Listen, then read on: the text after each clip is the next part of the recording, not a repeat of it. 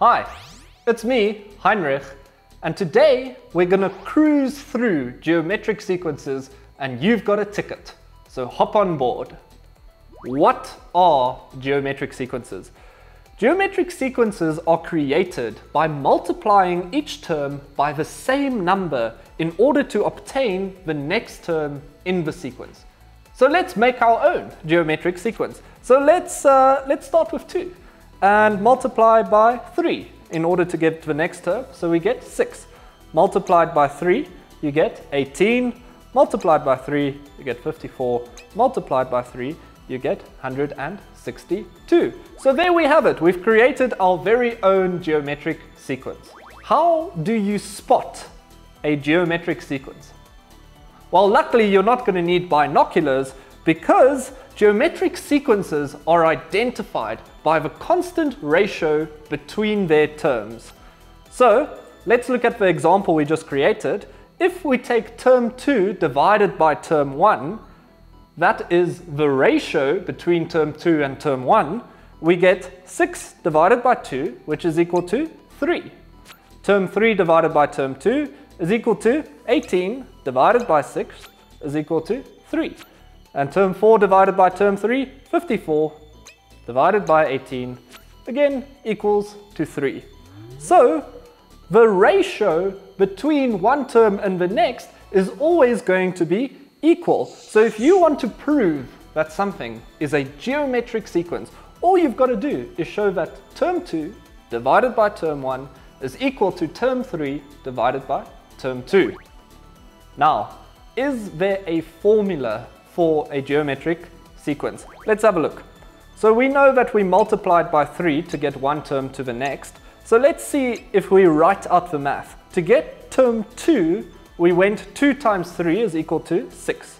Term 3, we go 2 times 3 times 3. So 2 times 3 squared is equal to 18. And for term 4, we go 2 times 3 times 3 times 3 is equal to 2 times 3 to the power of 3 is equal to 54. And term 5 is 2 times 3 to the power of 4 is equal to 162.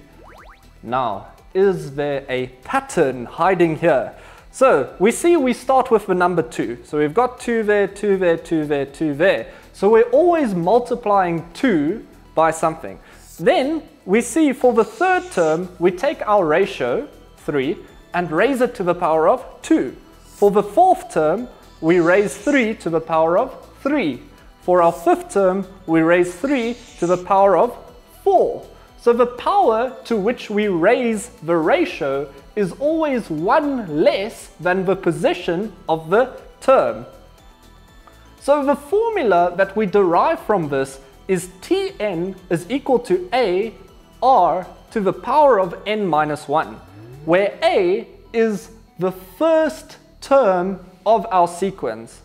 R is going to be the constant ratio between each of the terms, n is the position of the term, and n minus 1 is the power to which we are going to raise r. So the formula for this sequence would be 2 times 3 to the power of n minus 1, because again, we started with 2, so that's equal to a, and then our constant ratio was 3. If we wanted to find term 5, for example, all we would have to do is substitute 5 in where we see n.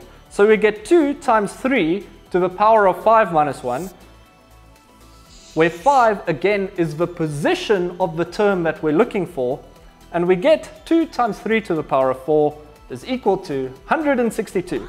And that's exactly what term 5 is equal to, which means that our formula that we've derived is correct. Great. Now, in summary, a geometric sequence is identified by the constant ratio between terms. To find the formula, which is in the form Tn equals a times r to the power of n minus 1, we find that a is equal to the first term of the sequence. N is the position of the term that we're looking for, and r is that magical constant ratio? That's all from me. Good luck.